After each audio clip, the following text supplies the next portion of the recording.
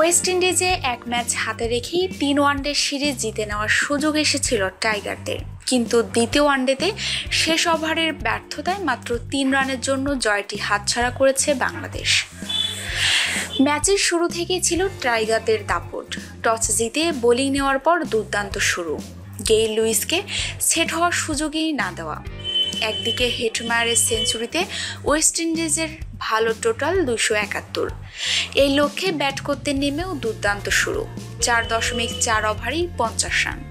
বিজয়ের আউটে তামিম সাকিব ঝড়, তাদের ফিরে যাওয়াতে মুশিরিয়াদের 87 রানের জুটি। শেষ দিকে রিয়াদের রান আউটে ক্রিজে সাব্বির মুশি 12 বলে 14 রান। এ ম্যাচেও হেরে গেল টাইগাররা। কি হয়েছিল শেষ ওভারে? 49তম ওভারের শেষ বলে সাব্বির ক্যাচ দিয়ে ফিরলে শেষ ওভারে 8 রান দরকার পড়ে। হোল্ডারের করা প্রথম বলে ক্যাচ তুলে দেন মুশফিক। 5-4 ও 1-6-এ 67 বলে 68 রানের ইনিংস থামে। পরের 2 বলে মোসাদ্দেককে ডট করান হোল্ডার। তৃতীয় বলে 2 নেন মোসাদ্দেক। চতুর্থ বলে 1 নিতে পারেন। শেষ বলে 5 লাগে বাংলাদেশের। ব্যাটিং প্রান্তে মাশরাফি।